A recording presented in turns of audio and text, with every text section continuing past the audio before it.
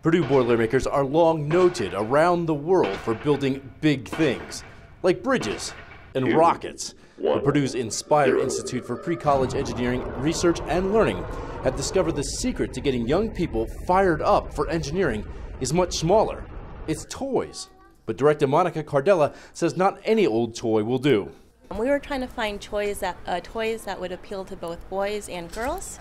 We were trying to find toys that would be appropriate for young kids as well as older kids. We were trying to find some toys that would enable kids to play together. Engineering is about teamwork. It's not just a person working by themselves. We wanted toys that allowed creativity, toys that allowed kids to think about making the world a better place. The Institute has released an engineering gift guide of toys shown to inspire kids towards studying engineering.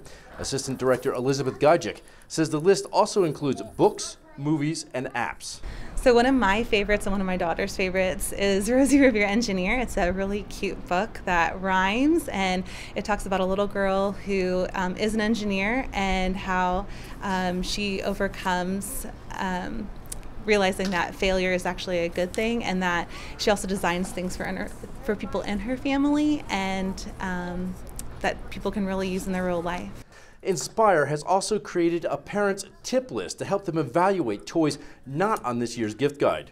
Cardella says the best toys require creativity and should be challenging. I think a lot of the parents and teachers also appreciate the opportunities for teamwork and the opportunities to realize that failure can be a really positive, good, empowering thing. And so when kids make mistakes and they think about the mistakes they made and identify ways to make improvements, then actually failure is very productive. Inspire works year-round towards improving engineering education in all 50 states. That includes reaching out through schools, museums, and fairs to teachers, parents, and of course kids.